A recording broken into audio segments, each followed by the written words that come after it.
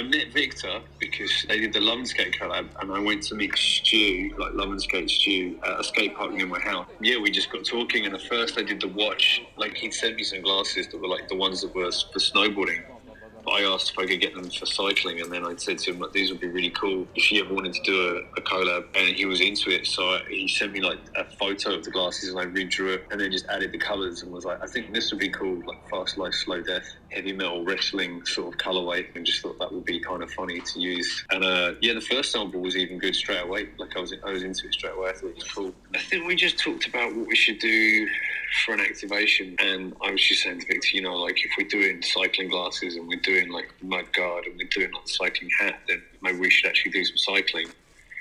And then I'd heard through Jody Barton, he is a renowned illustrator, originally from London, but he lives in Copenhagen. There was like a good cycle route from Copenhagen to Stockholm originally, was like the direction we were doing it. And then when we got talking, we could do the launch in Stockholm, and I was like, well, let's ride to Copenhagen. Like that would be the good way of doing it. It's just, I just ride all the way there.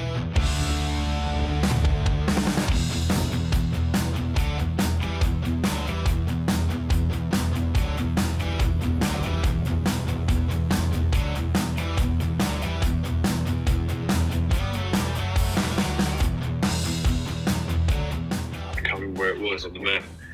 Yeah, we met Johannes there, and then we bumped into Mickey, who we'd met the Alley Cat. He just luckily turned up in the same place as us. Yeah, I mean, the scenery is amazing, isn't it? Like, it's so funny because after a while, you're just like, oh, another beautiful lake. Oh, some more amazing forest. You're just like, oh, like another amazing view of like 2 lakes. I never realised how sort of vast Sweden is.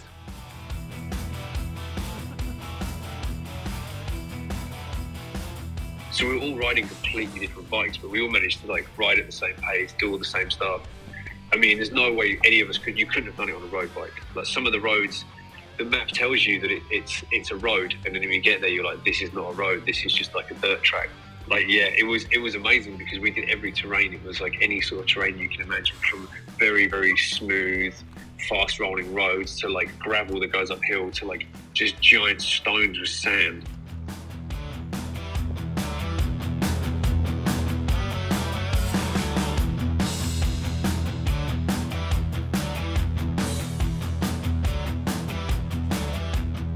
The thing is, you see so much more when you're riding and you're not in a car, because you're just going along and along and along, and you see stuff. So it's actually really, really cool.